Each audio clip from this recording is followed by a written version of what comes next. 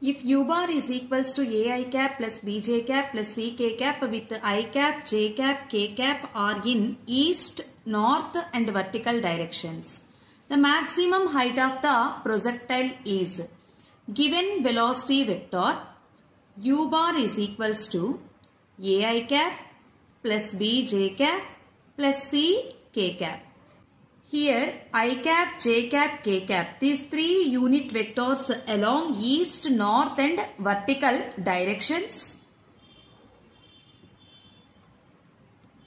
North, south, east, west. Here I cap is a unit vector along east direction and j cap is a unit vector along north direction.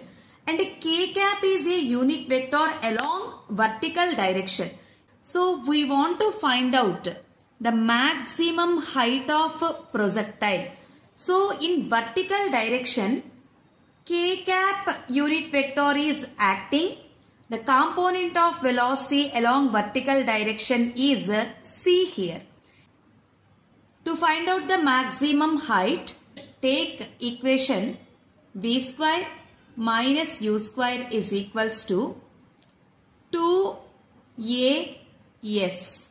At maximum height, final velocity is equals to 0. So in place of v, velocity is 0 and initial velocity along vertical direction is c minus c square is equals to 2 and acceleration is nothing but acceleration due to gravity. Acceleration due to gravity is always acting in downward direction.